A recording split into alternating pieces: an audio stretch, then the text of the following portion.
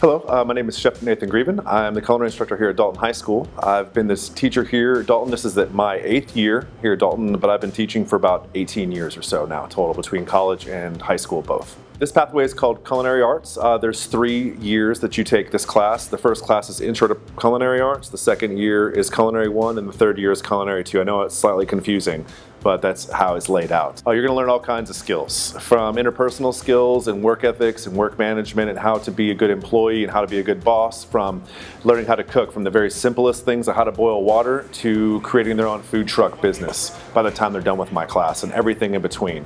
They'll learn all kinds of cooking techniques and skills, learn about safety and kitchen safety and sanitation.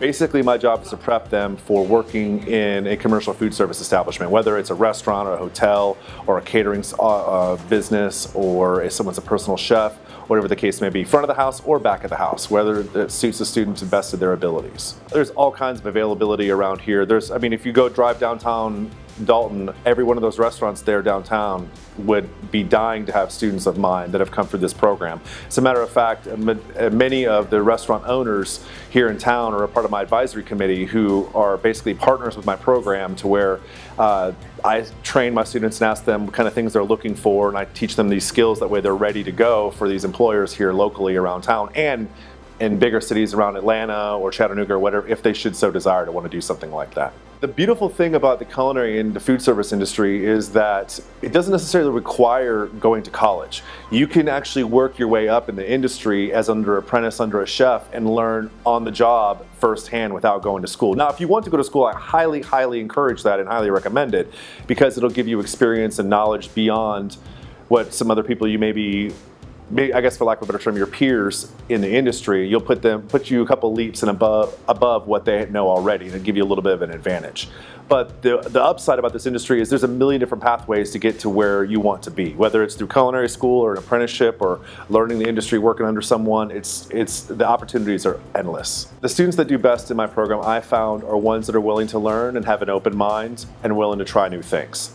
I don't necessarily expect like being good at math or being good at English or all this kind of stuff. I want students who are willing to work, who are willing to work with their hands and willing to learn.